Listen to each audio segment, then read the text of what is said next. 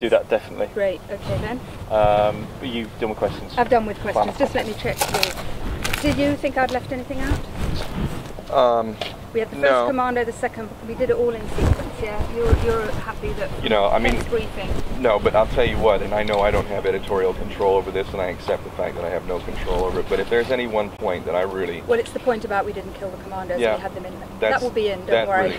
Really, that is important for us because obviously they would say that they felt their lives were in danger. To which the corollary is, well, their lives could have been in danger, but we let them go. I think that's a very strong point. Yeah, and I think I'm giving you what you want anyway by acknowledging the fact that we did use non-lethal means. Yeah, I'm not saying we didn't do it. We did.